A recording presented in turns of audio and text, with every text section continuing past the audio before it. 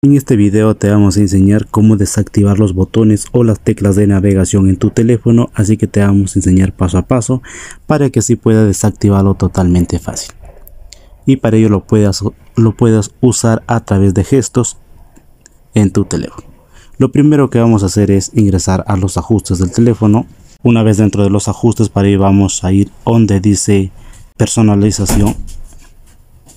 Una vez dentro de acá, para ello seleccionamos teclas de navegación y por último vamos a ir a lo que sería seleccionar gestos.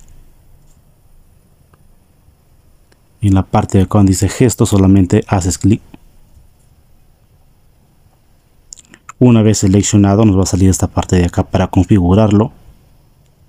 Una vez hecho esto, para ello vamos a salir de acá y como ustedes también se nos han desactivado los botones o las teclas de navegación en tu teléfono. Entonces para ello solamente vas a usarlo mediante gestos.